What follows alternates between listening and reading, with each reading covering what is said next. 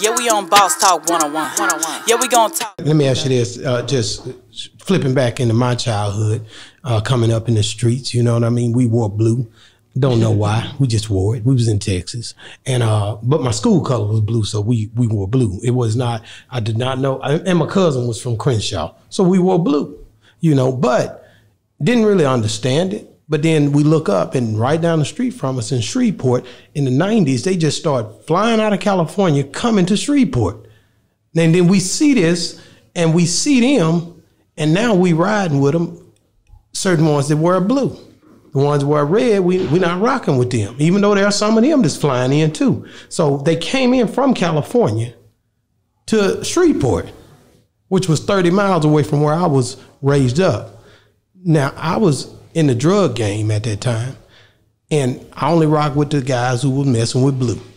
And this is how it happened. But we started seeing a lot of killings and a lot of different things on the news and Arklatex during that time, and it got pretty rough. And I think Cooper Road right now is one of the places where still stand true to the blue. This happened. And I don't know what made them start coming down there in the 90s. Do you remember that era, or were you around during that time? Mm-hmm. I was in Monroe, and West Monroe. Oh, you was in Monroe? I was on the run for a murder that had happened at a school campus in '76, and my mama sent me to West Monroe, so I know about Shreveport, West Monroe, when they had a jukebox where you had to kick it to start it. Yeah. And my girl at that time was the only girl in the club, and everybody wanted to dance with us. I never will forget it. I got out of there in 2 weeks. Wow. Yes, sir. But anyway, from my personal experience, and I knew some people that were going down there, with the transformation of the drug game coming out and an influx of cocaine, and the price was so high, because I had a friend named Michael Jordan that married Tootie Reese, the equivalent of Mickey Barnes or somebody. Yeah. When cocaine was $55,000 a key at that time. He married Rhonda Reese.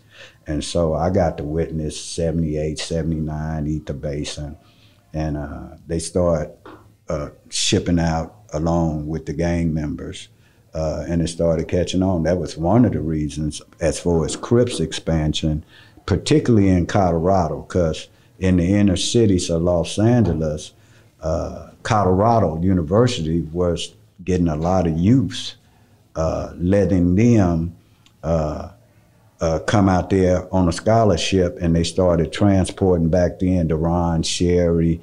Now, they also, a little bit earlier in the 60s, Marv can speak to that one day when you interview him, It was heroin, but as far as the cocaine and the gang activity, it went hand in hand when they started fluctuating from out here, because as of the day, everybody wants a plug in California. Yeah. Same thing as this, California, Florida, Savannah, Houston.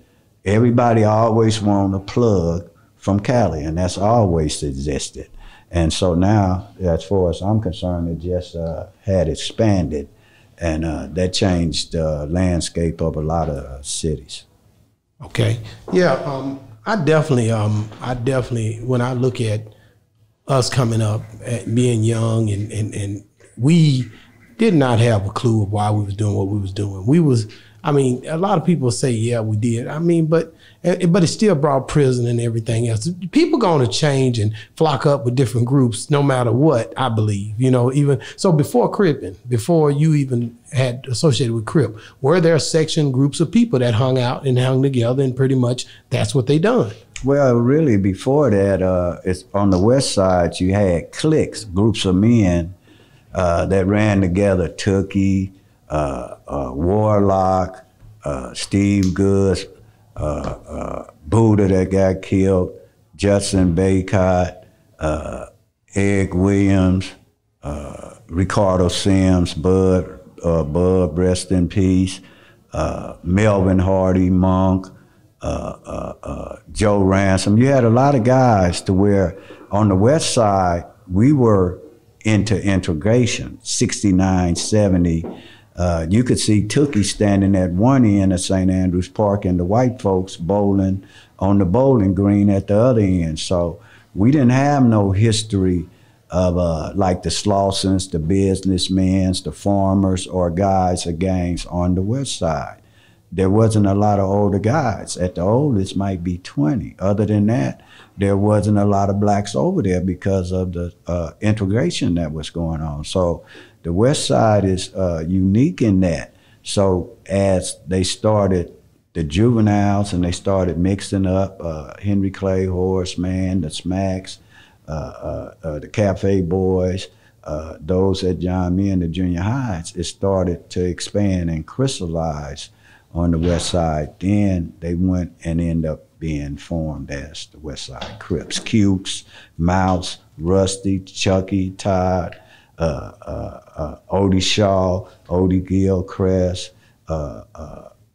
Elmer Jones, Spy, Trey Ball, Melvin Hardy, James Miller. I could just name a lot of them that just was in here early in the game and don't either lost their life where they resting in peace or they resting in pain. Yeah, we on Boss Talk 101. Yeah, we gonna talk.